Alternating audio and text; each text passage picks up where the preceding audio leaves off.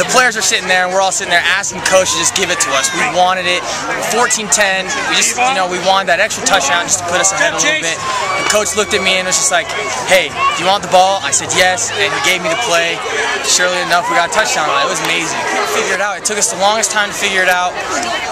They were running an extra man on the coverage, and we didn't know how to beat it. Finally, we came out second half. We figured it out. We just started running our plays, running our fundamentals, and we just got through it. So, our captain, he's our leader. He is everything to us. Without Chase is the heart and soul of this team, and he carries us a long way, and lots of us are able to fuel off of his fire. The fire he brings to this team and the importance he brings to this team is something that keeps us driving every single game. Talon is a key player, so knowing that he's out, we will always have to step it up. There's always going to be a game we got to step up, and someone's got to step up sooner or later, and tonight, everyone did.